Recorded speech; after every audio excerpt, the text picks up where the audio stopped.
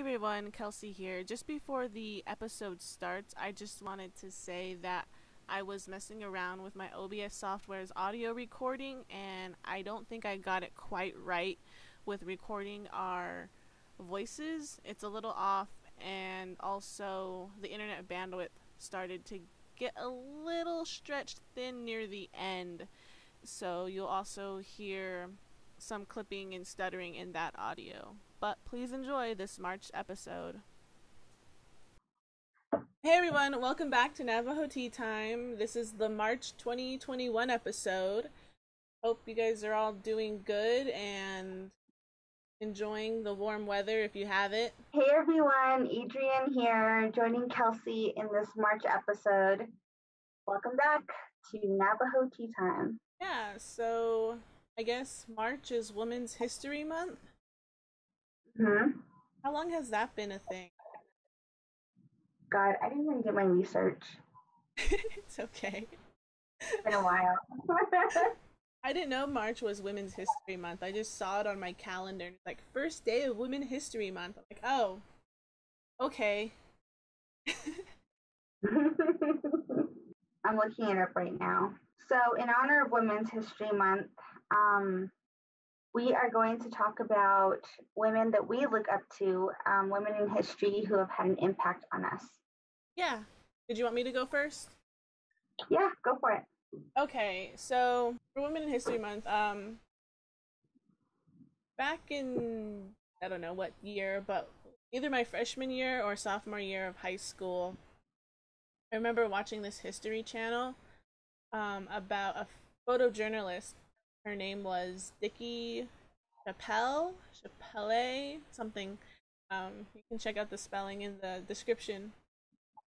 But she was just this really awesome, badass photojournalist who actually did a lot of the combat training alongside of the soldiers because she was going to need that endurance and the know-how because she's right there with them photographing war times. And she was the only female photojournalist in Japan during World War II because they put a ban on female photojournalists being in combat situations. But she went anyways, and I always thought that was pretty cool. Um, and I was when I was watching the History Channel show of her, that's what they were talking about. And I just really liked how much she didn't care what other people thought her limits should be. And she was like, if men have to go to war, then it's my job to photograph the struggles that they're going through. And I always thought that was pretty cool and ballsy of her, I guess. Yeah. And she was with the Marines, and my family, they're a big Marine Corps family. I don't say a Marine Corps family, but a lot of the veterans in my family are Marines. So it's just that kind of parallel and something that resonates with me. But she passed away during the Vietnam War when she was photographing there. But all the soldiers remember her as like someone who was really down to earth, gritty, and not afraid to get in the mud and the dirt with them. And that's something the soldiers really appreciated. She was like, oh, I'm a photojournalist. I can't get my hands dirty. She was always right there next to them. And she was the only photojournalist who parachute down with the paratroopers during Vietnam. Like, she was the only one combat ready, combat trained to do that. So that's what she did. And one of her instructors said there's no point in closing your eyes when you jump. So when she did her jump, she said she was just clicking away her camera, just taking photos on the way down. And I'm afraid of heights, I'm afraid of falling, so just thinking about that sends my adrenaline up. But it was really cool in that way. So she had a passion for telling stories that she wanted to tell, and she told them the way she wanted to tell them. You know, like she was passionate about the stories she was telling, and she wasn't gonna let anyone tell her not to tell them.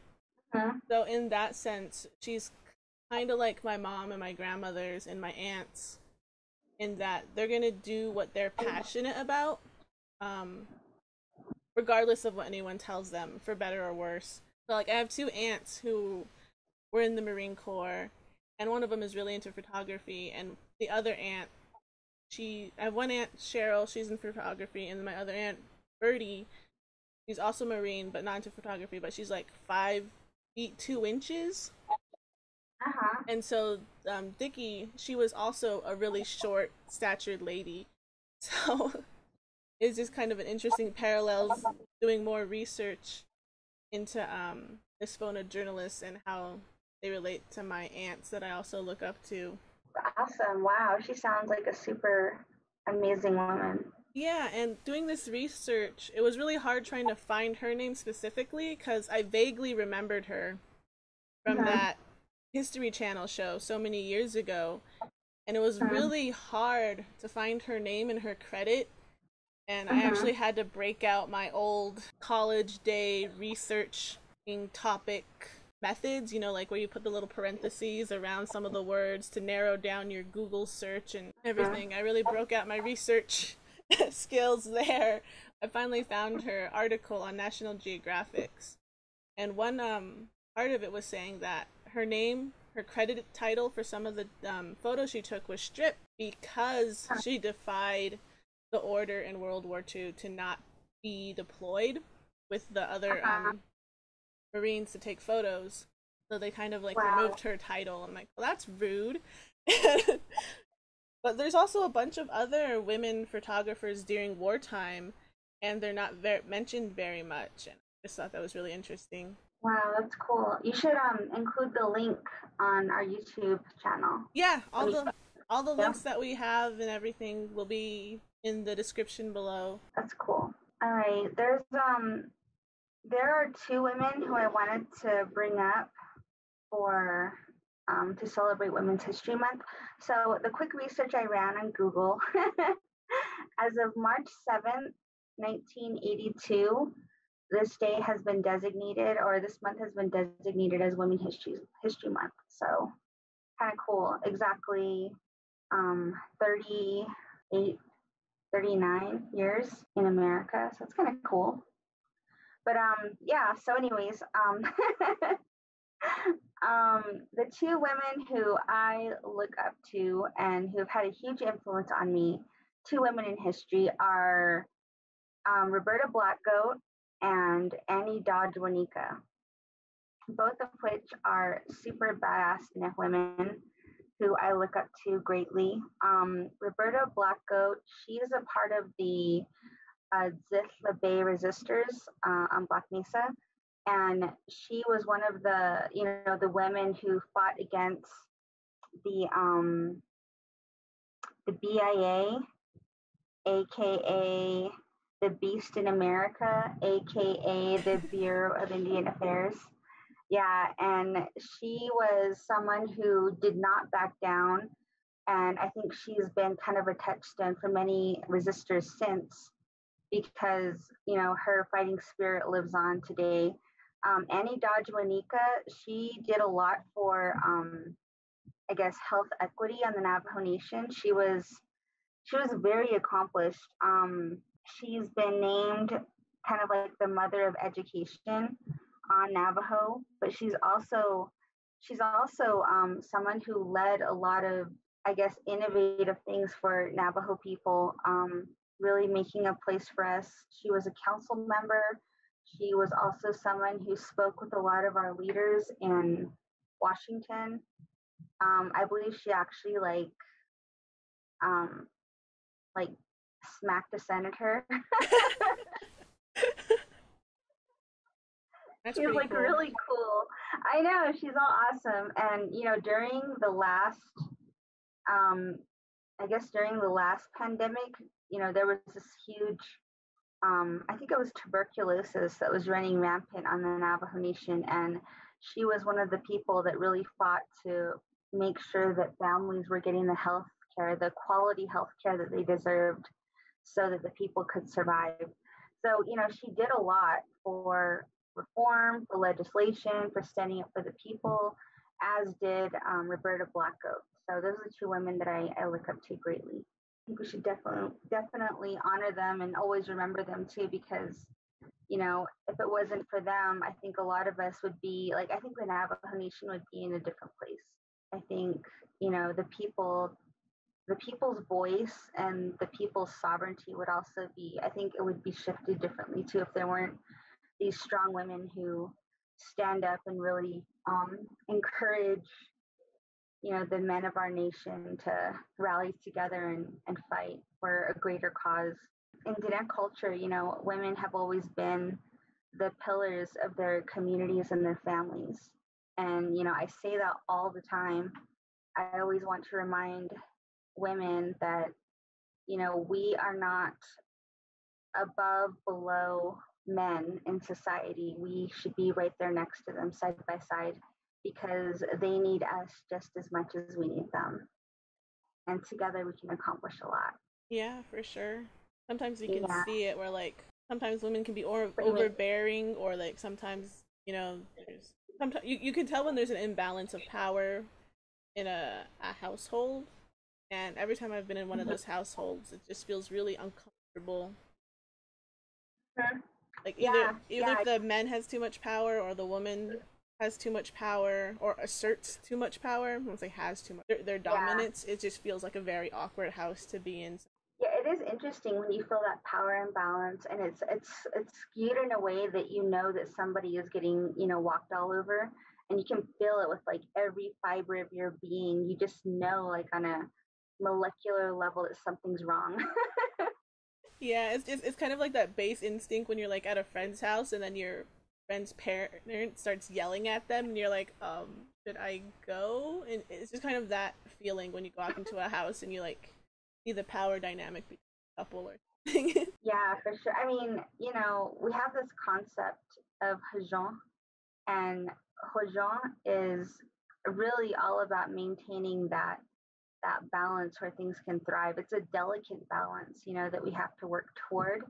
And it's not something that can exist 100% of the time, but it should be something that we're striving for 100% of the time in the way we, run our homes. And that's another interesting thing, too, in Diné culture and philosophy is that, they say the home is the woman's universe, and that's her space. That's where she rules and she does have inherent dominance in that space, so she can run that household how she sees fit.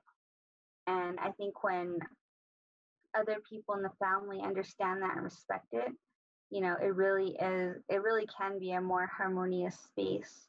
But only if the woman takes on that role and stands as a leader and decides to, really lead by example and use that position of power in a good way. Something that, like, what are you laughing about? Me? Am I crazy? No, it's just you always go into like these big philosophical things, and I'm like, yep. Good. That's where my head is all the time. I'm like, can we go deep here? You just go and get on your soapbox, and I'm like, okay. Dude, we have this platform, and I get really bored with conversations right away when they're just like so shallow. And I think that's why I'm kind of like, well, you know what? We have this platform to talk about something deeper. Why not? But we don't, I guess I'm always like that. I think that's what kind of, yeah, I don't know. I don't know what's wrong with me, but that's just where my head is all the time. I'm just like, we're given this voice. Let's use it, let's use it for something good. Plant First of some all, Adrian, nothing's wrong with you. I don't know. It's just sometimes I'm like, okay, because you know, I don't. Mostly, I don't agree with Navajo philosophy. I don't know much about Navajo philosophy to contribute other than my lived experiences. So when you start getting really deep into like philosophy and teachings and stuff, I'm like, uh huh. That's just Oh, I me. bet. I'm Johnny. Didn't it? I know. Michael's funny. He perfected his accent. So sometimes I'll be talking and he'll go, Ezra? He goes, Ezra? like really heavily. It's funny goes, Esa? I was just like, shut up. It's so funny. I should record him. It's hilarious. But Make it your anyway, ringtone. every time he calls.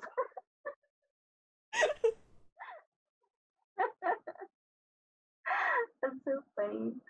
Um, so one thing I wanted to add real quick though to the Women's History Month topic is I also wanted to just give a shout out to, my grandma, my mom, and my aunties, because they weren't the kind of women that were like really out there in the community, doing a lot all the time, like Annie Dodge Wanika or, Roberta Blackgoat. They weren't out there on the front lines. They weren't out there, um, really making these big moves in the public eye. But, back home, the way they run their homes and the way they keep our families together, like I think a lot, all those small acts really do contribute to the strength of our family. Because, my aunts are my mom has four sisters, and the eldest sister, she lives in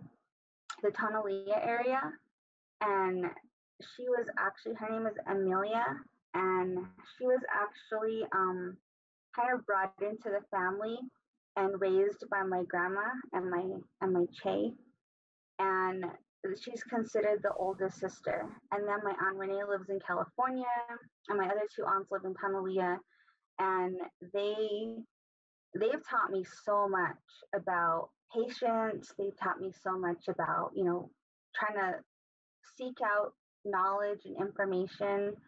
They're really assertive.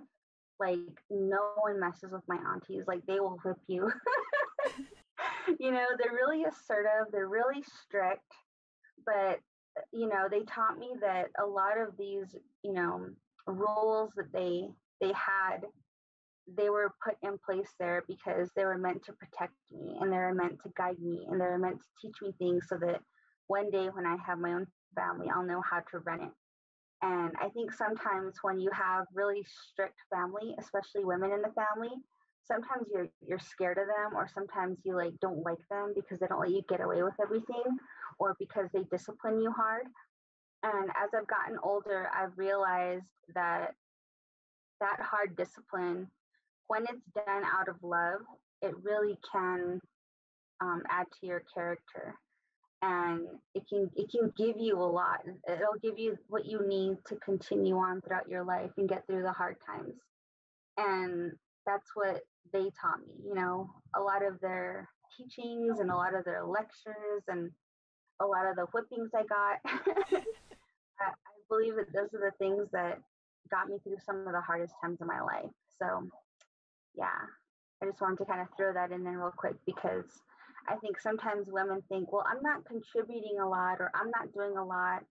I'm not out there, making these big moves. But I think, the little small moves that are very meaningful, those have a huge impact too. So that's Yeah, what I for want. sure. Like, my mom has 9 sisters, so there's 10 of them all together. Mhm.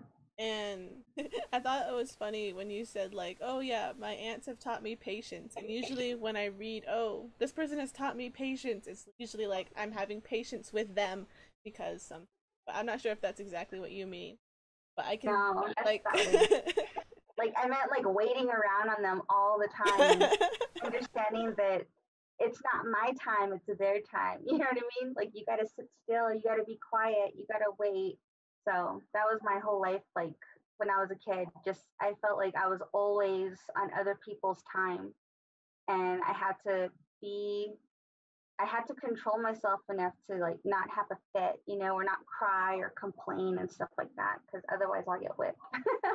I know, like, one of my aunts on my dad's side.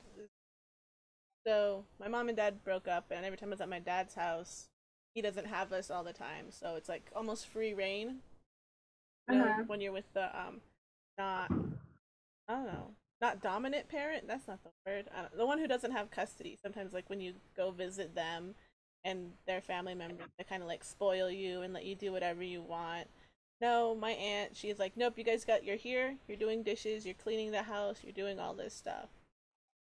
So I understand what you mean about like, the tough love from aunts and stuff, and you appreciate it later on, but when you're a kid, you just want to, lay around and watch TV or play outside. You don't want to sweep the floor, do the dishes, or anything. Mhm. But yeah, she's very important in my life, and I appreciate everything she's done for me and my siblings.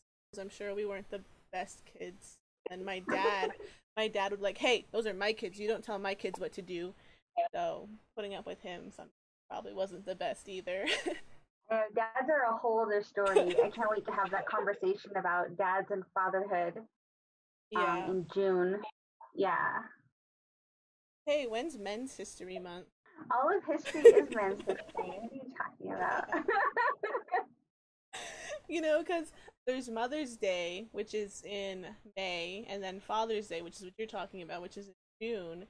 But we're talking Yeah. about these women in history, Women's Month. Well, I guess we'll talk more about our moms in May for Mother's So Day. yeah, yeah, that'd be cool. And maybe we could talk a little bit about motherhood also, because there's a lot of tea that could be spilled there. Just kidding.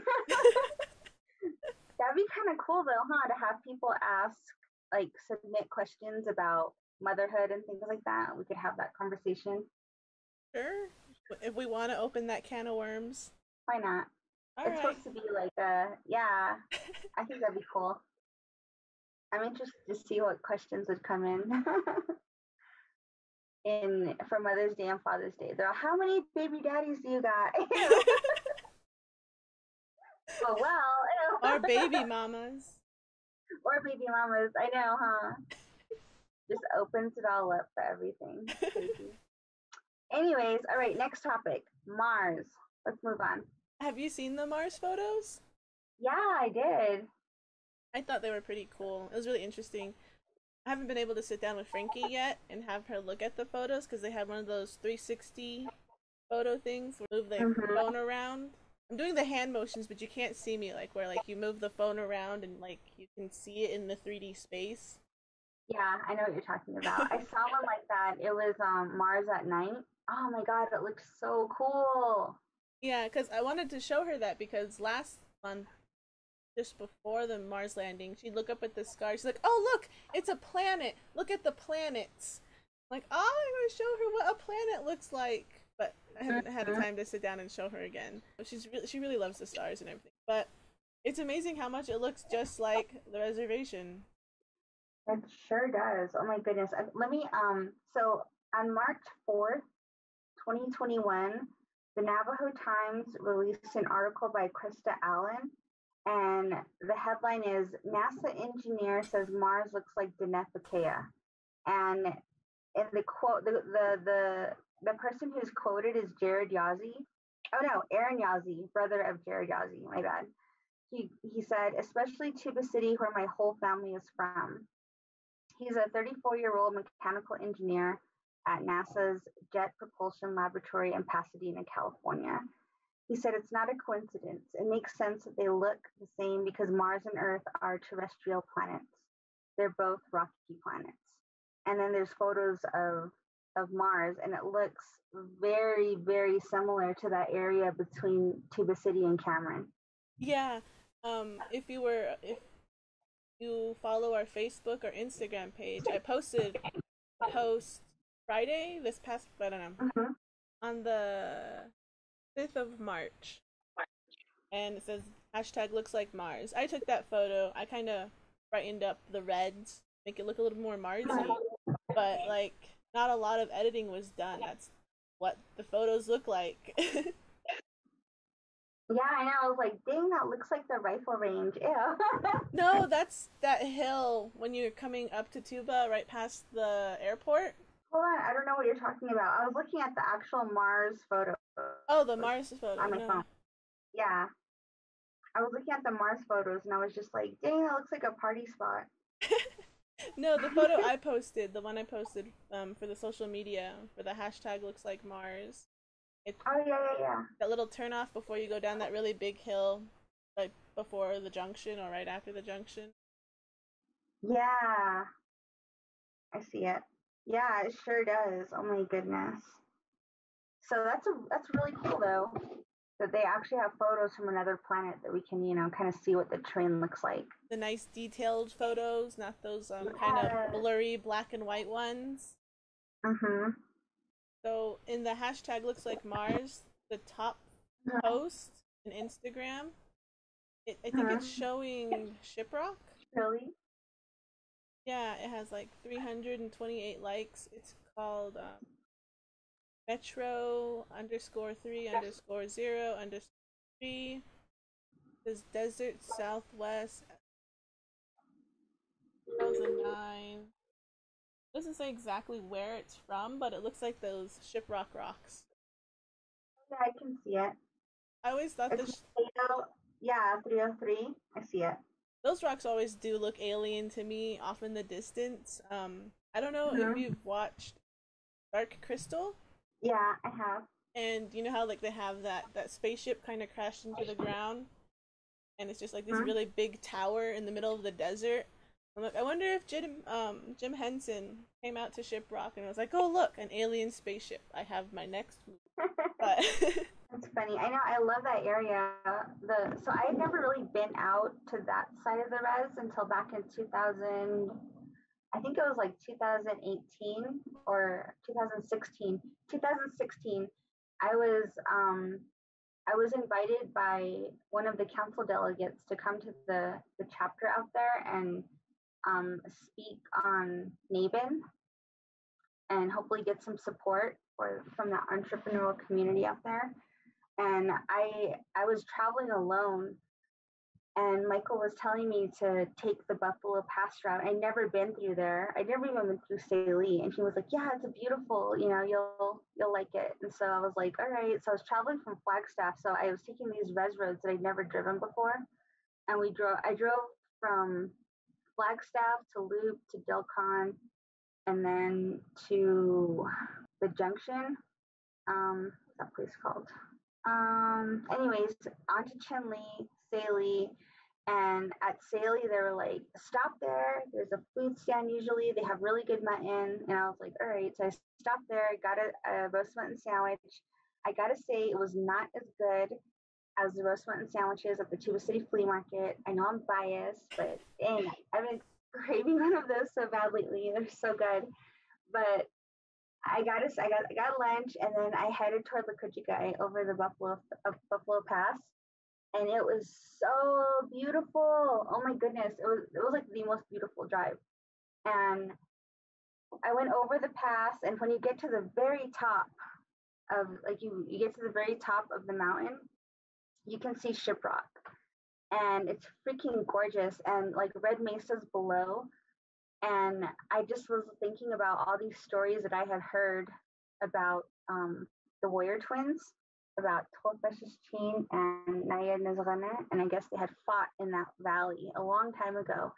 And they say that when they had killed, so I'm not sure if this is 100% sure because I was told the story a long time ago, but when they fought Yaitzo, they had killed him, they beheaded him, and they said that the blood from his body was kind of covering the land.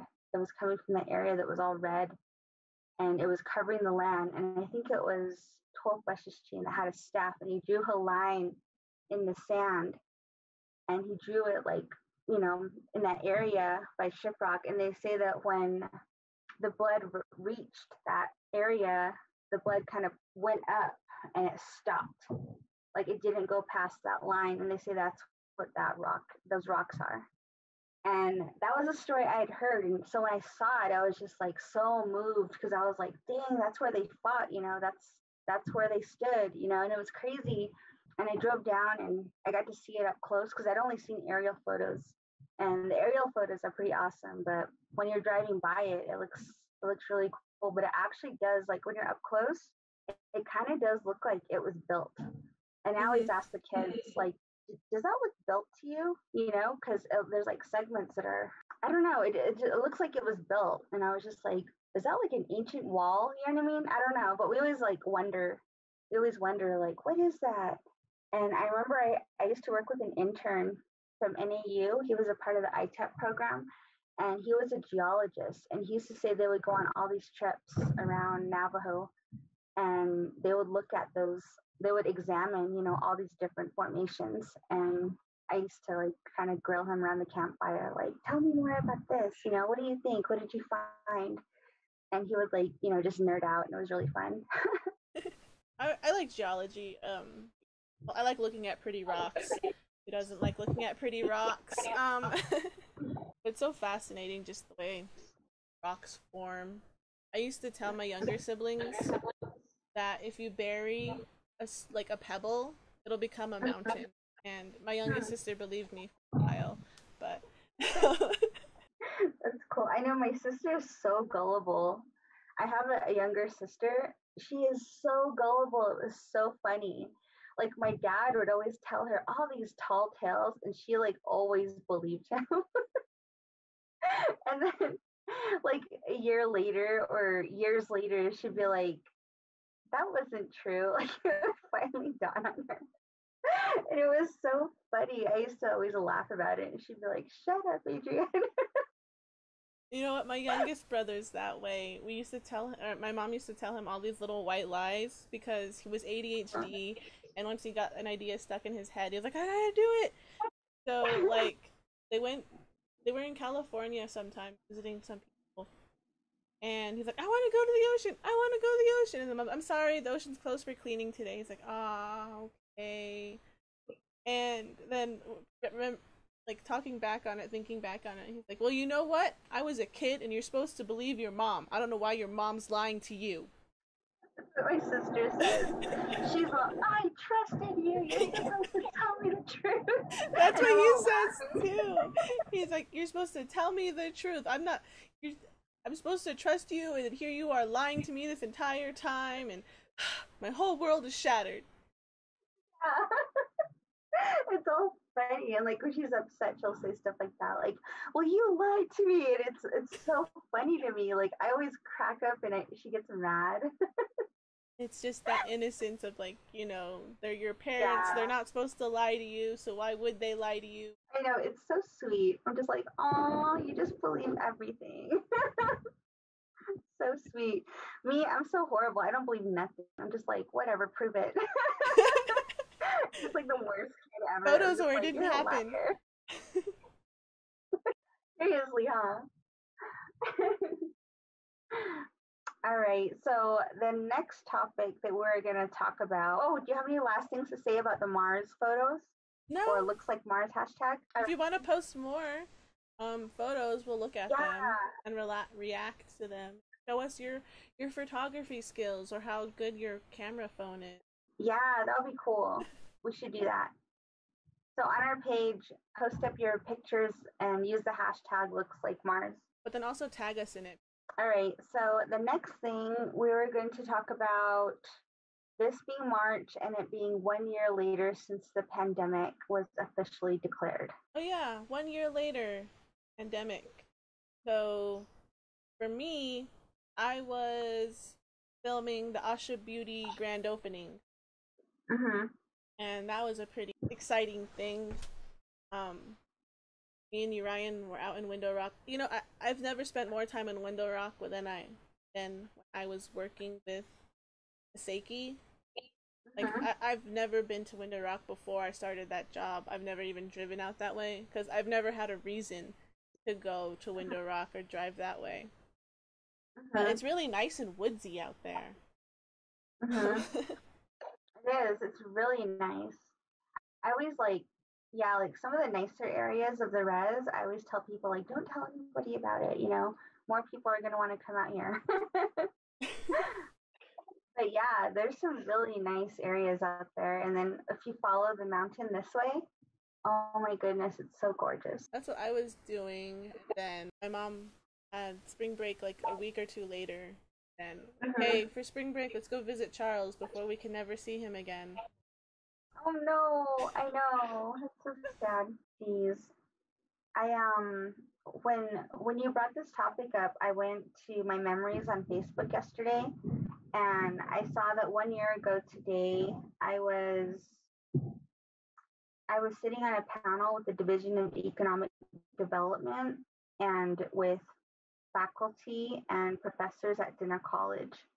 And they were hosting this event called Revisioning the Navajo Economy, and pulling people together to kind of discuss what the future of the Navajo economy would look like. And it was in preparation for the Tribal Economic Summit and for RES, which was also happening in Las Vegas.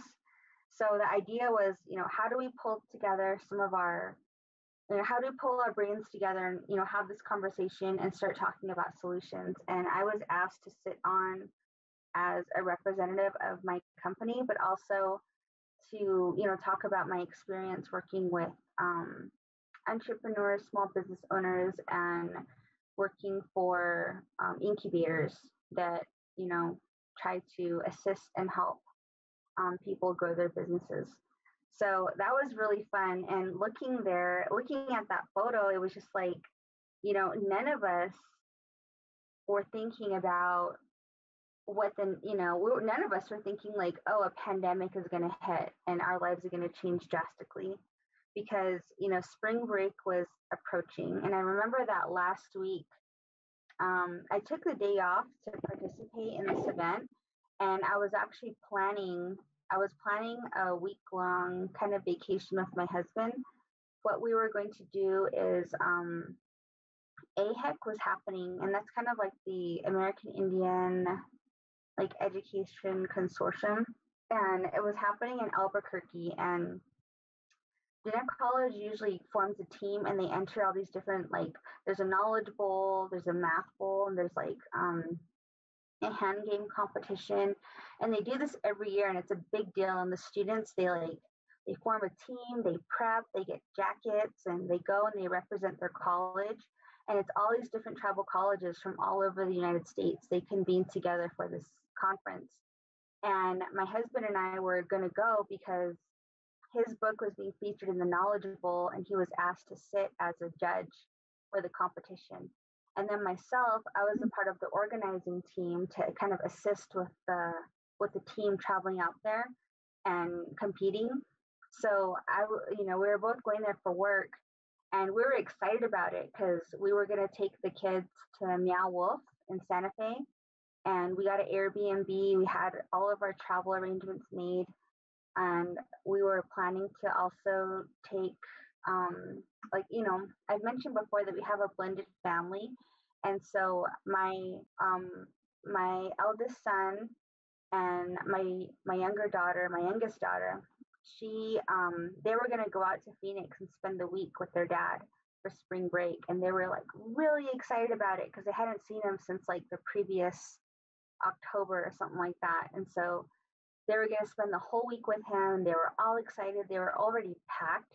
They were ready to go, and he had all these things planned for them. And we were going to drop them off in Phoenix, and then we were going to come through Flagstaff, pick up the rest of the kids, go to Albuquerque. That was our plan, and we were like really excited about it. And I swear to God, the day after this panel happened, basically exactly a year, to the day, we had this, I guess representatives from the CDC had come to the college, and they were like, you guys need to get ready. Something bad is coming. And they talked with the president, and I'm located there in the president's office. And it was like this emergency convening that was called. They were like, things are getting bad. We need to be concerned. And the conversation was like, what are we going to do? I think we're going to have to call off the rest of the semester. We can't have our students coming back after spring break. And it was crazy. Like, everyone was brought together. We were told everything that was going on. We're kind of brought back to speed. And it was just a week later that the first case was reported here in the Navajo Nation. So it was nuts. So I remember this week vividly because I remember how excited we were about what was coming, because we were supposed to go to Albuquerque, and then we were also supposed to fly to Chicago. And we had our tickets booked and everything. So we had all this travel, happening last March and into April, because we're supposed to go to Albuquerque, Chicago. And then there was also a presentation up at, where was it? I think it was Minnesota or something. And it was nuts. And everything just got canceled. We were grounded. We were told we couldn't travel. we were told we had to shelter in place, and we that's what we did.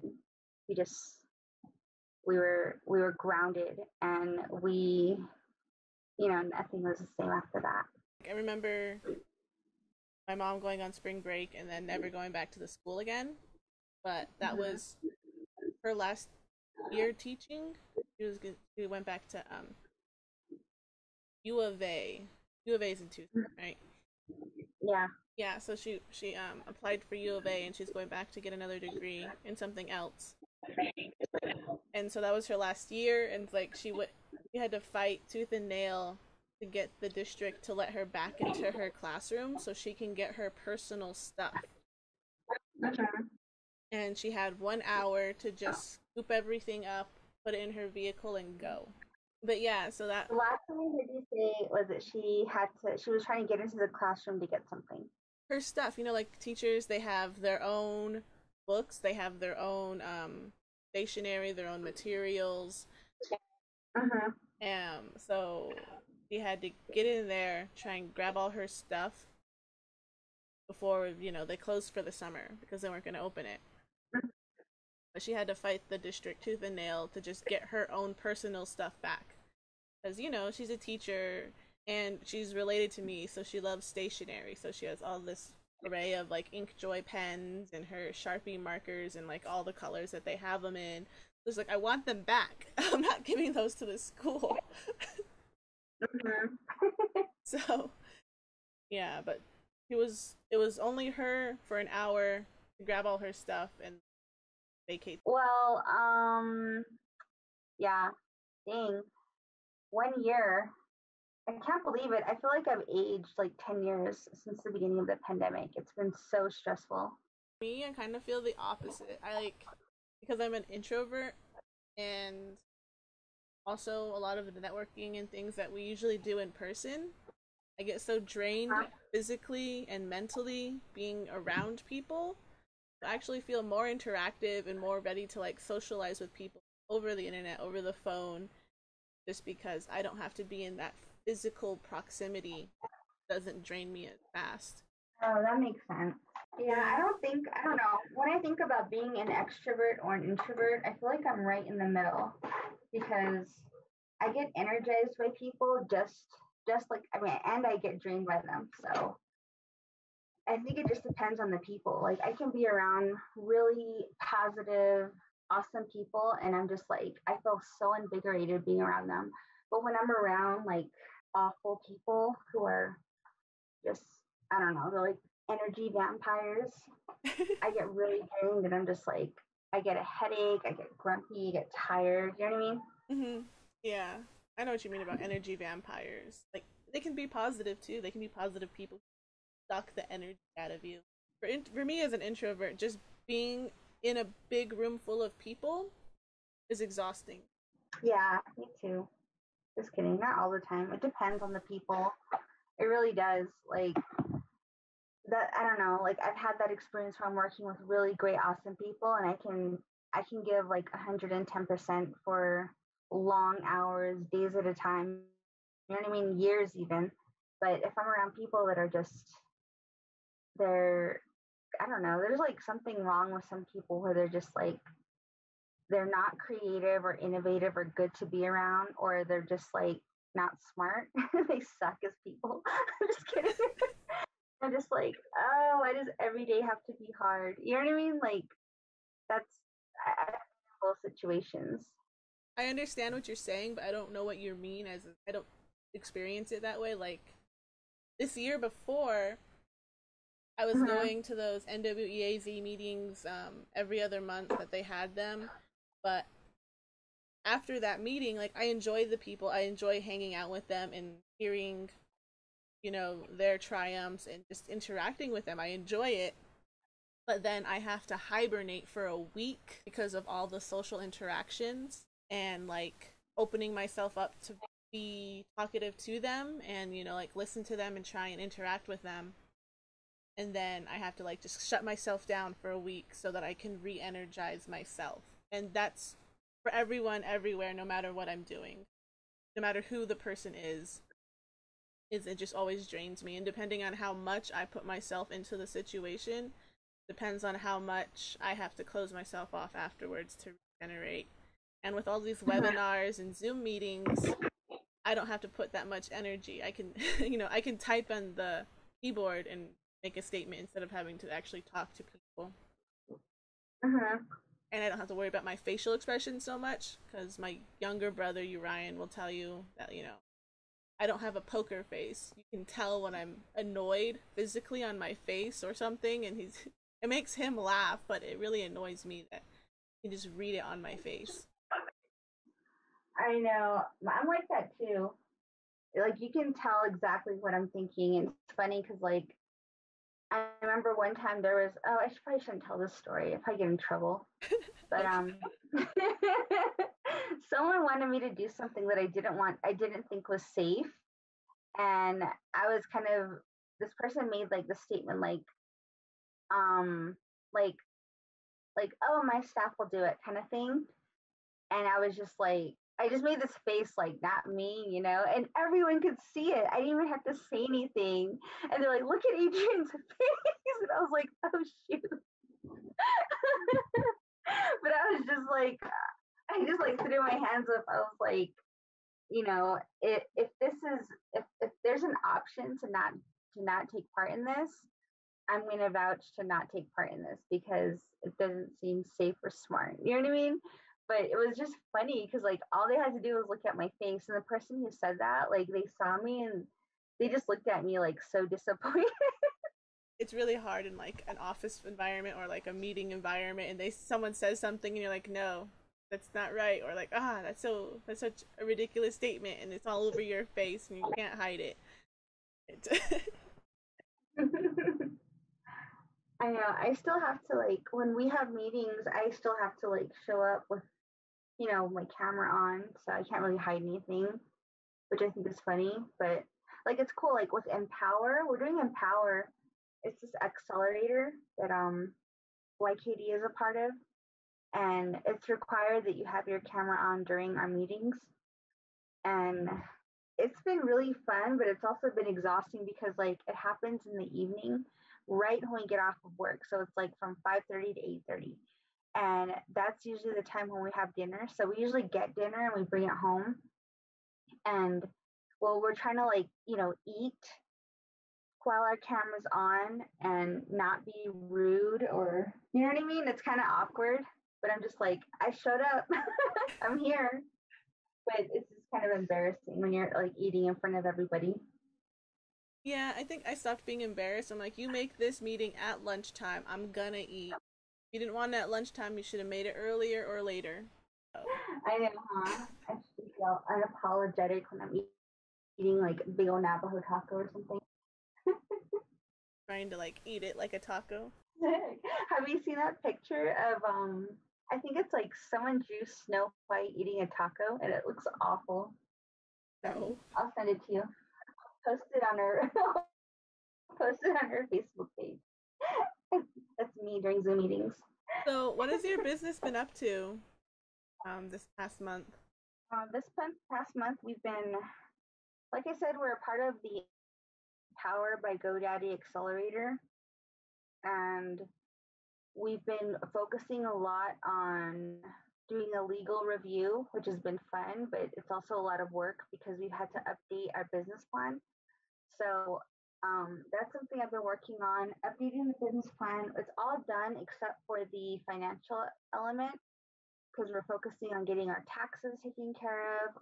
I've been working on QuickBooks to get everything going because we don't have an actual accountant right now.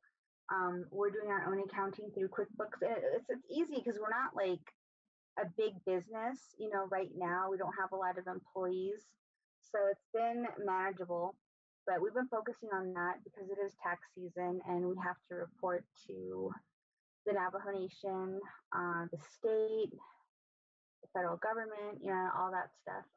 We've also been working on our website. We met with a couple people from GoDaddy who reviewed our website and they gave us tips on how to improve it because, like I said, we switched over to an e-commerce platform, which is new. something that we hadn't done before. Our website was previously like a blog space, and so I had to completely redo it. And I'm really proud to say that our website is completely updated now, and we've been adding items to our shop, including Navajo Tea Time campfire mugs. So if anybody would like to purchase one of those, you can purchase one through the website online through PayPal. So that's cool. And we've also been talking a lot about sales through the accelerator, how to up sales and how to, because we have our own business model that we follow, but meeting with experts and talking with other business owners has been really fun, really energizing. And there are like 3 other native businesses that are part of the accelerator, like Native Renewables and Econav from down south. So it's really cool to kind of be in their company and talk shop. So that's been really fun. That's cool. Yeah, so that's what we've been doing. That's kind of been the big focus, just getting everything in order. Something I added was, let's see, Yewika Knowledge Distribution has a YouTube channel. So if anyone would like to check that out, we'll include the link down below. We now have a track list for One Note Johnny albums for Memories and Dreams and Historically Looted. So that's new. That's something Michael's been managing on the music side. And our website is at www.teamykd.com. It's been updated. We now have an online store where you can purchase merch and books and services and all that good stuff. So that's what I wrote. I wanted to include those things. So how about you? Yeah, we've been working on our YouTube channel, trying to post. We were posting every other week, but I think now we're able to post every week because I'm doing my new gaming videos, my Let's Play for SimTubing. So the first video should be out, and maybe the second episode should be out by the time this podcast goes live. Cool. And then we have our this month, which is just a monthly update with the business on what we're doing and what we want to do. We also have our Change Labs incubator looking at our website, doing a website audit, that they call it. Just, getting more feedback. And then by the time this podcast goes live again, we would have applied for the FedEx grant. So it's like $50,000. So so we're working on that and the video, and then there's like a voting period between March 10th and March 24th. But we post on the last Wednesday of the month, so that the voting period would have passed. So I hope you voted for Happy Accidents Media Production in the FedEx grant voting session. But that's all we're doing right now. Jordan has a couple of clients, and we'll have that NTAA client that we're working with monthly. Just chugging along slowly but surely. Taxes too. Oh my goodness, taxes. Trying to do one little bit week by week because it gets me so frustrated of how vague and unspecific, but then also very specific the tax instructions are. And when you fill out the taxes yourself, because there's nowhere in Cameron for someone to file business taxes, it's all like personal income tax, not a business tax person. So I've been doing the taxes myself, but it's like I try to answer, like you read a question or you read one of those things and like, but does it apply to this? And it's like so vague. It's like, just tell me yes or no, and then you go on irs.gov, try and get more answers, but it's not helpful. It's so vague but still very specific. There's some tea I have regarding the grant cycle. So a lot of businesses on the Navajo Nation applied for the economic relief grant through the Navajo Nation, and some people got it, some people didn't. But as of March, the reporting is due. So our business was fortunate enough to get the grant, and that's something we've been working on too. Is we did work on our report, we did submit it. So thank God, and it's all taken care of. It was actually a really great thing. We're so grateful for it. But I remember when we were meeting with the Native Women Entrepreneurs at AZ, I was talking about that. I was saying that, when we first got the grant, I reported that, yeah, we got it. We're excited about it. We're thankful for it. And a lot of people there were kind of like, yeah, we didn't get it. Like, we had a hard time getting a hold of people. We had a hard time with the application. There were all these problems. And after the call, I had a follow up call with one of the members, and she was all like, yeah, after you got off, people were like, who does she know at the Division of Economic Development? Why did she get a grant? You know what I mean? And I thought it was so funny. And I was like, you know what? Like, what a lot of people don't know is that, we put in for about 10 grants during that season, and when we landed that one, we were so grateful because it's kind of this thing where like you're it's like you're fishing, you're casting your line out over and over again hoping to get a bite, and if you cast your line out enough, eventually you're going to catch something. And that's kind of what it's like with grants, you know what I mean? And I think we're really lucky because I know a lot of people didn't get it. But yeah, I just thought that was funny. Yeah, no, like obviously you deserve the grant, like, but I think the main issue was there were so many unclear issues when applying for the grant. Like, I asked for an appeal. Like, hey, can I talk to somebody to give them an explanation for some of this data that isn't exactly, you know, right for what, like, the exact question you asked? Mm-hmm. Because we were denied because our 2019 taxes didn't match up with Mm-hmm. what our expenses are now. And there's a giant reason for that because 2019, we weren't full time, all three of us in the business. Mm-hmm. 2020, where all three of us are full time for the business, so we have to pay three people full time monies to survive. And that's a lot of Mm-hmm. where the expenses were. And they're like, well, your expenses don't match with what 2019 was. Like, can I have an appeal to argue my point as to why? And they're like, no, it just doesn't match, so we can't give you the time of day. Wow. And that was one of the issues I had, was like they didn't even bother giving me the time of day.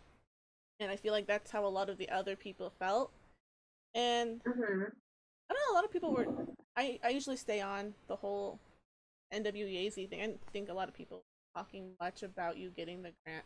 It's just like sometimes that feeling is like, oh well, I had a good experience, so you should all be grateful too, was kind of how it felt when you left. Huh. But yeah, like everyone's like, these trying to vent their frustrations, and it's like, well, we got it, so we're good and happy. I don't know, but sometimes women, especially Native women, all put in a group, some catty and bitter. It's a really hard thing to Most overcome, I guess. Yeah, well, I guess I thought it was funny. I didn't think anything about it. I mean, I know that there's a lot of frustration there, and I think sometimes when the narrative is just all negative, I don't think there's anything wrong with inserting something positive because it seemed like sometimes that happens. But I do not have a problem with women being frustrated or spaces that are created,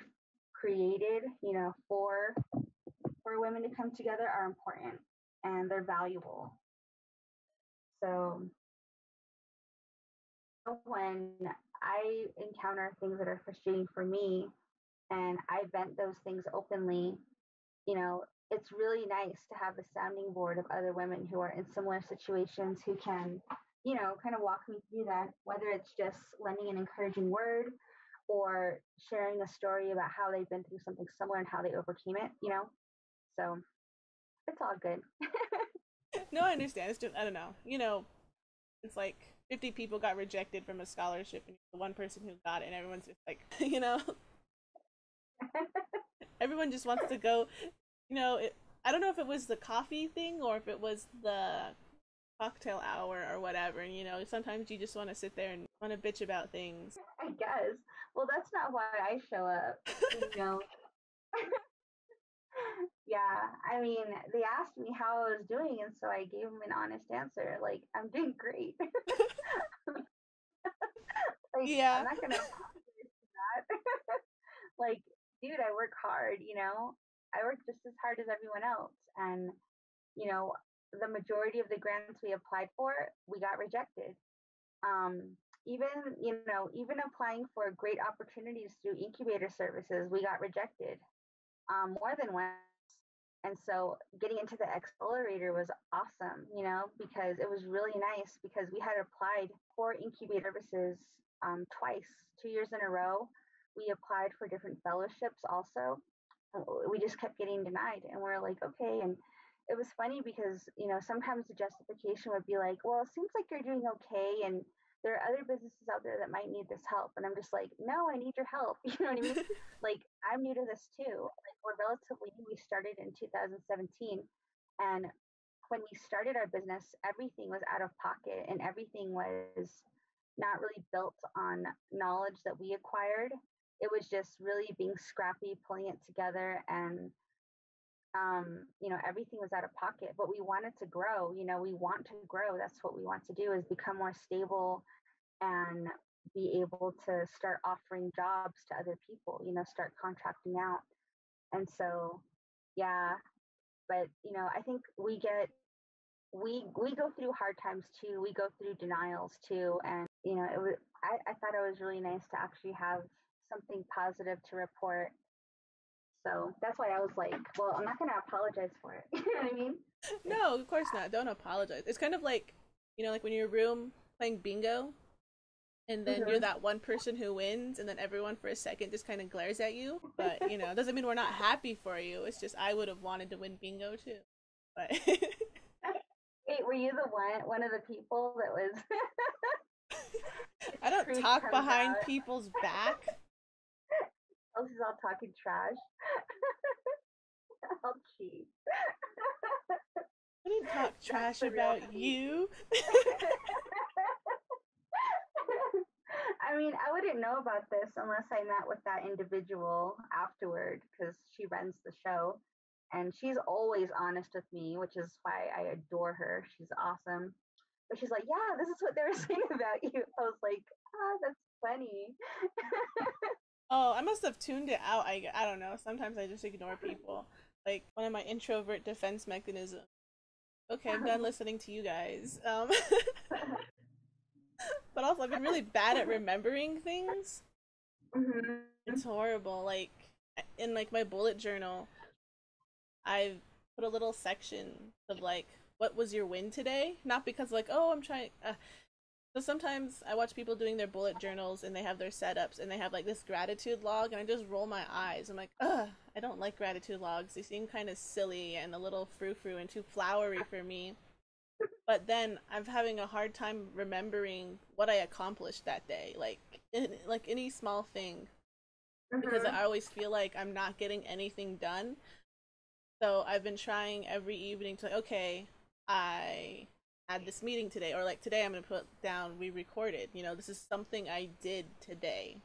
Mm-hmm. Just because it's like, what have I done all week? I can't think of one single thing that I accomplished all week on my to-do list. Even though I'm checking off task after task at the end of the week, I'm like, I did nothing. I felt like I accomplished nothing. So I've been just trying to keep track of things I have actually done that I felt like are wins for the day. And it's kind of helping. But yeah, so my brain's all foggy anyways. I'm 30 now. I can't remember anything.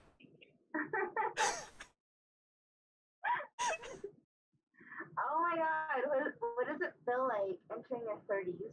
Okay, so my birthday is on the 4th of January. So like sort of new year, my birthday happens, so I get a kind of new year, new me birthday thing.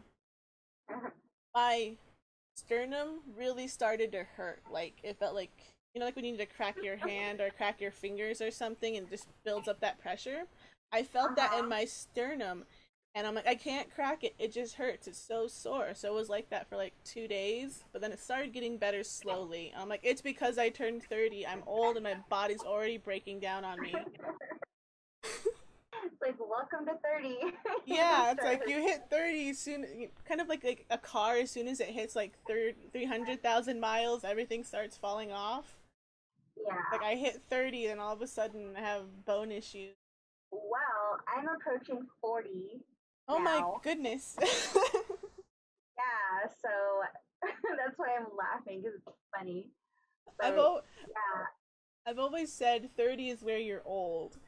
So now I'm just okay, I'm old now. I'm 30, I'm old. Kind of like yeah, the plateau. yeah. For me, that number for me was 50. It has been 50 since I was, a kid. So I'm not feeling any way about it. But I think I'm definitely going to feel something when I start approaching 50. But from a lot of women who I listen to, um, they say the 50s are great. They say 60s are amazing. So I'm excited about it. And I plan to live to be 100. So my midlife isn't going to happen until I'm in my 50s. So that's all good. So That's the mindset I'm in. I spend a lot of time with my grandma, and Uh she's in her 80s, almost her 80s. huh. So she's like, "Don't get old, Kelsey. Don't get old. It's the worst. Don't get old." I'm like, "Huh? How am I not gonna get old? I don't know if there's a cap I'm gonna reach." Okay, I'm done. Just not to be old. He probably just doesn't want you to get more grumpy than you already are. I'm It's like, practically please. an old lady. I drive like an old lady because my grandma's the one who taught me how to drive, and I drive her around. So we're both little old ladies driving around. Like there's no one like, here, just take the freeway. I'm like, we're gonna go around, grandma. Okay, you know. Oh my god, speaking of grandma, I'm gonna be a grandma. Really? That's exciting. Yeah, so our eldest daughter is expecting, and she's due, I believe, in May. And so she let us know over Thanksgiving, and I am so excited. I'm like freaking like this is like the best thing ever. And when my husband and I found out, we were just so like filled with love and excitement and just like ready for this next phase of life. And it's such an honor. And I remember telling my mom and my aunts, and they were just laughing. They're like, "Oh my God, you're too young to be a granny." I'm like, "But it's happening." But it's really cool because she just turned 26, and when she told us, I remember telling her that you know I don't know, we kind of sat down together and we had this very important family talk, of okay, what are you gonna do? How are we gonna do this? And to talk with her and her guy, and it was just really cool. Like I immediately felt different. And I remember before we found out, I was stressing out over some things related to work. And, it was really like, there was a lot going on and a lot of really stressful things going on that were just really eating at me. And I swear to God, after we found this out, it almost felt like nothing else mattered. I was just like, you know what? All that stuff is not as important. You know what I mean? Like, all that stuff is just going to roll off my back. Like, whatever. I don't even have to worry about this no more. Like, my whole focus shifted, my whole perspective shifted. And I just felt this really amazing calm and this excitement and this love. And it was cool that she told us at a great time because it was on Thanksgiving Day. And the next day was Black Friday. So I kind of went nuts and I bought a whole bunch of stuff for the baby. Like, I got her all the good stuff. Like, I got her the same travel system that I use for all the little babies, like the best one, highest safety rating. I got her a DocaTot, which we know is like, I mean, if anyone who's ever had a little infant and knows what a DocaTot is, that's what's up. I got her a JGB backpack or like a diaper bag backpack, and those things were like almost $200. But I was like, only the best for my grandbaby. Like I went nuts. I got her like the best of everything. It's so funny, and I love it. Like every payday, I go shopping for her, and I'm so excited. Yeah, we're actually looking for an apartment for her right now too, because she and her guy were living with people that have roommates. And I'm just like, they can't bring a new baby into that environment. And so this weekend, we decided what we're gonna do, and we're gonna make sure that she has her own place. So we're like, you have by the end of the week to find a place. And she's like, can you co-sign for me? And all this stuff. And we're like, well, first you need to find a place you can afford, but at least it'll be your own. And of course, we're going to help you no matter, in any way we can, no matter how or what we have to do, we'll do it. So we're really excited. We're just like stepping up, you know what I mean? And it's really cool. Like it's so awesome. And I remember people were asking me like, "Do you want to have more kids?" And I'm just like, "No, I'm gonna be a grandma. Come on, like I don't need to be having more kids. Crazy." But yeah, it's cool. I love it. I'm excited. Did you notice a change in your little one? Yeah, yeah, Yeah, because definitely did. in December, Frankie, it was like a switch flipped in her, and she was just being this really clingy baby, always wanting to be cuddled and held and in everyone's business with everything. And I'm like, what's wrong with you? You're not like this. And then last month, my cousin sent a picture. She's like, I'm 2 months pregnant, blah, blah, blah. We found out in December, but kept it quiet for a little while. I'm like, you're the reason she's like this. And every time like someone's pregnant, Frankie's just like this little sloth of a baby hugging onto me, and I'm like, who is it? Who's the one who made you this way? Yeah, we knew.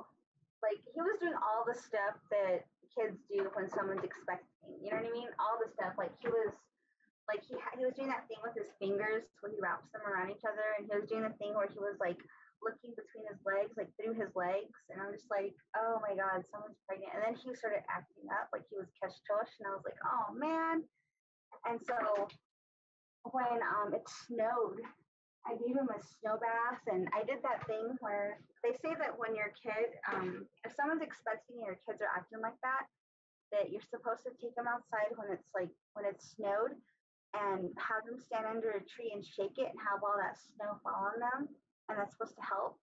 And so we did that for all the kids. I was like, get outside. Like I'm not going through. They were all being like that. It was funny. They were all just being really clingy and like wanting hugs. Like once I got up and like they would follow me around like Mama Doug all day. It was funny. Well, we didn't have any snow in Cameron, not enough to shake out of a tree. Didn't even have enough to roll her in a snow bath. Well, you have Flagstaff, so there's a lot of trees there. We were You hardly still ever got going time. to Flag. Really? Yeah, almost never, except for like business shopping. And it's just there and back with I linger in Flagstaff. Mm-hmm. I know it's super busy in Flagstaff. Speaking of No. snow, have you guys started planting yet? Oh yeah. Okay, I love this topic. So no, we have not, but we are planning to plant again this year. So we are planning. So last year was the first time we ever planted a cornfield, and we did okay. I think we could have done better. All we got was like some type of beans, but we didn't get any actual corn because we planted late. We didn't plant until like the end of May, I think it was. And then the corn started, or the stalks started to grow. A few of them were pretty tall, but yeah, they didn't really produce any corn. And another thing too was like early fall, we got this cold front that came down, and it actually froze the ground for 3 weeks. There were 3 nights when it was just super cold, and we went out there and we tried to protect the stalks. We built these like cardboard coverings that would like go over the stalks, and we got blankets and we got plastic bags because that's what Mike's grandma used to do. So we did our best to try to protect the corn, but the last night we were like, it kind of got warm during the day, and we were like, okay, I think we're good. So we removed everything, and then it came again, and it freaking froze. Like it was like 10 degrees or something outside, and it killed them. They just went yellow after that. So I was like, oh man, we should have covered them, and we didn't, and they went yellow, and I was like, oh man. So that's what happened. So this year we're gonna plant early. We're gonna plant this month, and we're gonna plant blue, white, and yellow corn. That's what we planted last year too. But that's what we have seeds for. And what we're gonna do is we got some tips from some of our friends that plant every year, and so we're gonna try out some of their tips um, here. Like for example, one person told us that they actually use Miracle Grow when you first like after you till and you create those like we actually know how to set up the cornfield now because last year we didn't. We're total amateurs. So now we know exactly how to set it up. We know the distance everything needs to be because before it was like I don't know. I think we could have done it better, but we know how to set it up now. We know how to make sure that we have it kind of like built up, like we have all the dirt built up in a way that it can hold water effectively. We also know how much water we need because we didn't know last time. We're total amateurs, but this year we know. We know how frequently we need to water, and we're going to actually try Miracle Grow when we put the seeds in the ground. But that's what we're going to do this year. Last year when we did it, we had all of the kids plant the seeds because we were told that they should be the ones to put the seeds in the ground, and we had them all wear turquoise in the cornfield, which I thought was helpful. And then we got spring water from the mountain, and that's how we started our field. So we're probably going to do those same things, but in addition to actually knowing what we're doing and how to set it up properly. I think that's it. How about you? Are you going to plant this year? Um, well, last year we tried planting late. We did plant late too because I was like, what are we gonna do all day at home? Oh, I guess we'll try and grow some vegetables in case food Mm-hmm. shortages happen. Um, Mm-hmm. but like in the middle of summer, there was this really big heat wave, and so Uh-huh. a lot of our plants went dormant and stopped flowering. Uh-huh. And then once it cooled down again, then they started flowering again. I'm like, that was kind of random. One night when I was like, I go through these episodes of insomnia, and so I just Uh-huh. look for new YouTube shows to watch, YouTube channels to watch, and I found this one called Epic Gardener. He's Uh-huh. really informative of like some of this stuff, and one of the things he talks about is no dig planting, also composting. I'm trying to get into compost, so I'm not taking so much trash out, much food Uh-huh. waste. So what we did for our bigger our vegetable garden is we're just letting that soil rest. So we put Uh-huh. some partial compost food underneath a layer of cardboard, and we're gonna layer it up later on when we get some more wood chips and sand, and then just layer that on top and just let that soil ferment. I don't know, get better. Yeah. And so I just built a bunch of little raised beds in front of my house so I don't have to go too far. I mainly want to plant herbs and flowers this year, not so much vegetable heavy. So I already have some of my flower seedlings growing. I have lavender and mint. We're gonna plant potatoes because I saw a video and it showed how easy potatoes are to plant, and then zucchini and try planting some gourds again because Vernon with gourds make rattles. But Uh-huh. but we planted too late, so then when they were supposed to start maturing into a bigger fruit gourd, that's when the heat wave came, so it just kind of stunted their growth, even though we were watering them. So, and also that channel told me that it's best to water in the morning, especially if you live in a really hot area, because then that gives the plants the strength to make it through the day. Like, oh, Oh. I guess that makes sense. Because I used to plant it in the evening where it was more convenient for me to be outside planting that. But if you plant it in the morning, it gives them the strength to make it through the day. Yeah, that makes sense. That's what a lot of people are telling us too. Like, you need to go out there early in the morning. And I didn't really understand why, but like what you're saying explains it. Like, that really does make a lot of sense. Yeah, and I'm really trying to get the hang of composting because out here it's really dry and arid, so the composting doesn't work as efficiently as like a place that's more moist because compost needs to stay moist but also airy so that like the little microbes and tiny little buggy break down the food and turn it into good plant life, Mhm. or not plant life, plant food. Yeah, So yeah, that makes sense. I'm just trying to try different things to figure out how to get compost. there's a lot of different types of like you just said Miracle Grow, but like watching this Epic Gardener's channel during one of my Mhm. somniatic, somniatic, I don't know, my sleepless nights. There's different types of like not just the generic, not generic, but the name brand Miracle Grow. There's like mushroom compost. There's like animal manure compost, or you can make your own compost.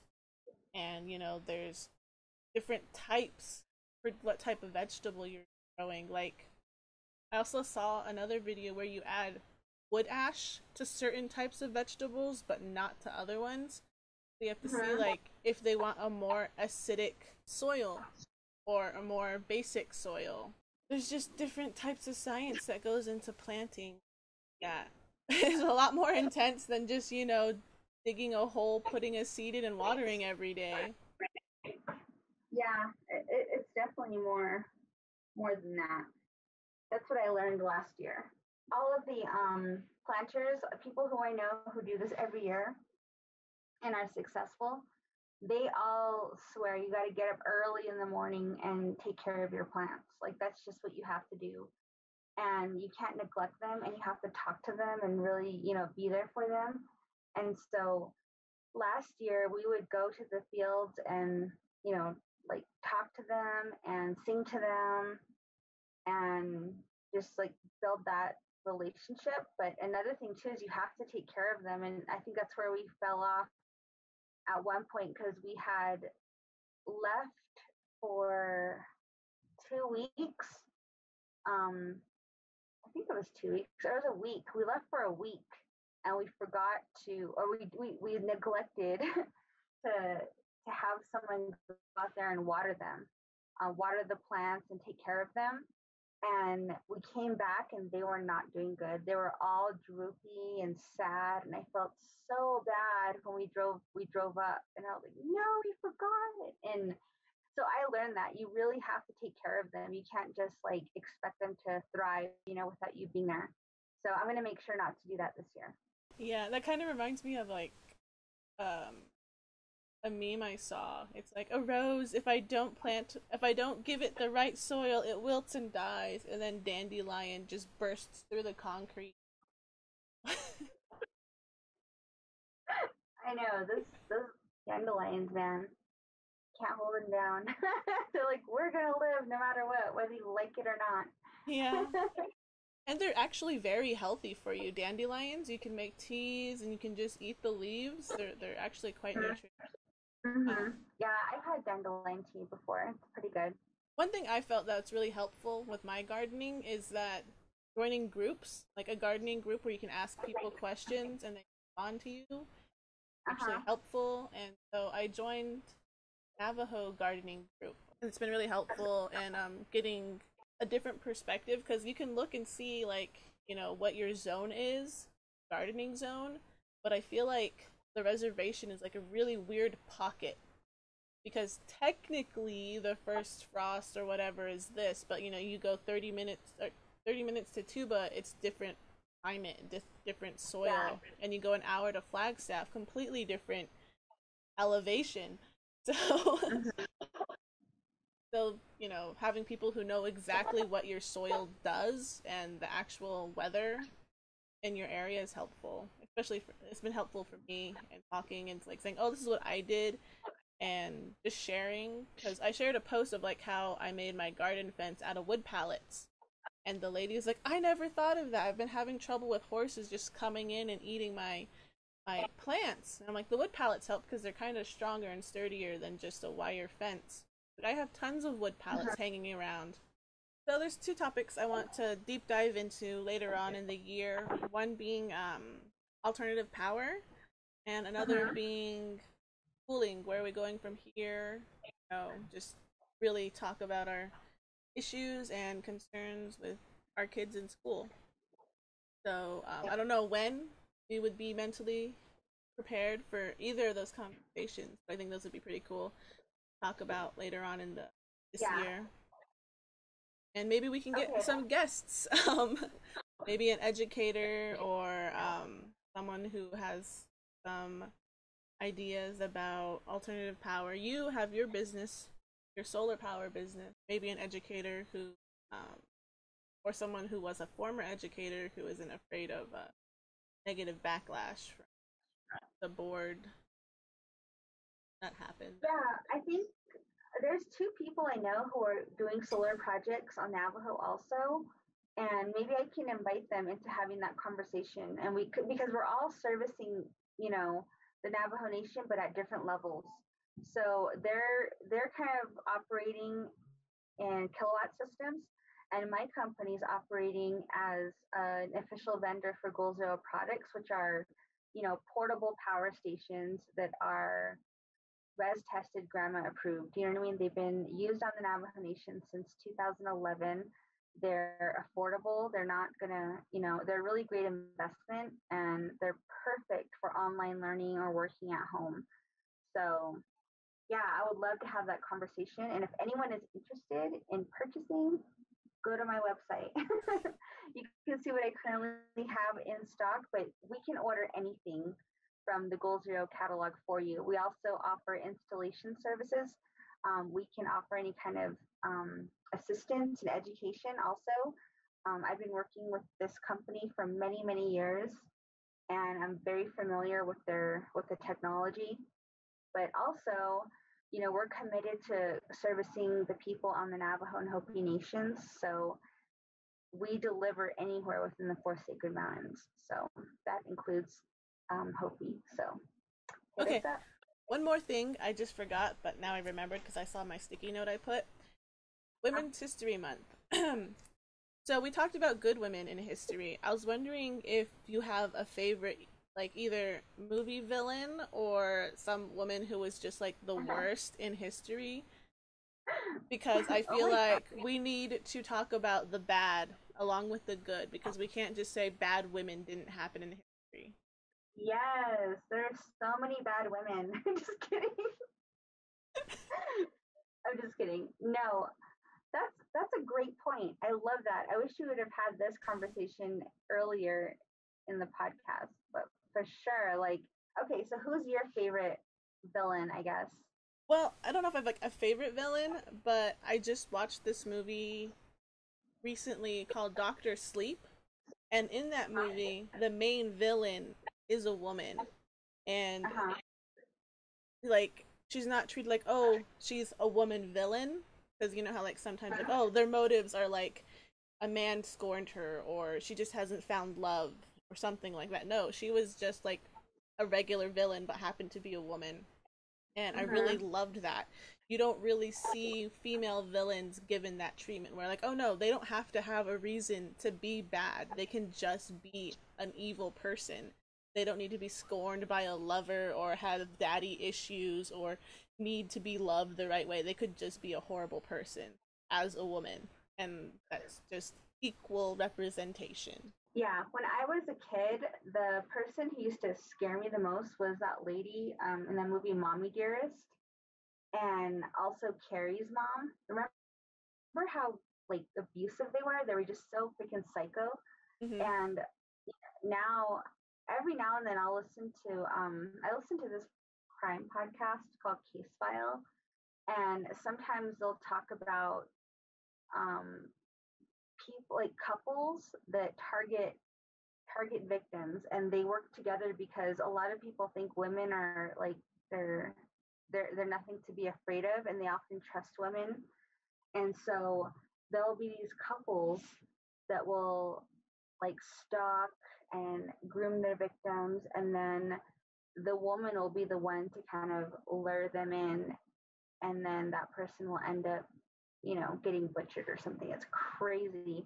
And so those are the women I always like try to keep at the top of my mind too, because I know that men and women are both very capable of being evil and doing evil things. And I don't want to always be like, I don't want to be the kind of person that glosses over that, only because we have to be vigilant sometimes and not trust everybody, especially just because they're a woman or appear to be a woman. And when I was doing work with the Missing and Murdered Dinner Relatives Initiative, that was something that was brought up, and it was something that really disturbed me because there are reports of women on the Navajo Nation who actually sell their children and traffic their children for drugs. And the police know about it. This is all documented. Those children have been rescued and they're safe now, but it does happen. And it's effed up. It gets me so angry that there are women here that you would think would know better, but they don't. And they're actually putting their own kids in these horrible situations because, out of desperation. And it's really messed up. And so being cognizant of that and then having to also go the extra mile to find out why, why, what factors are involved that make this situation happen. And that's really interesting too, because a lot of times it's really due to desperation and poverty. And sometimes, women are put in situations where they don't know any other way and they're desperate, and that happens. It's really crazy. Yeah, there's months, in the year that are dedicated to having these conversations. Like, I know October, I think it's like Sexual Abuse Awareness Month. And when I was in the studying women's and gender studies, that was a time when a lot of those conversations and stories were told and addressed, and a lot of those healing circles would happen. I think it's also Domestic Violence Awareness Month, and it's crazy. But I guess when you're in that field and you're trying to find solutions to some of these hard problems, bigger problems, you hear those stories and it's just like, what the hell? You know what I mean? It does eat away at you. But yeah, women can definitely be villains, and a lot of villains are made, but that's another conversation. Yeah, no, because I listened to this other crime podcast called Morbid, and they do talk about some of the more like the female serial killers and like the couple killers, and sometimes it's the women instigating the crime and making the man the like the dominant and the submissive dynamics of some of those couples.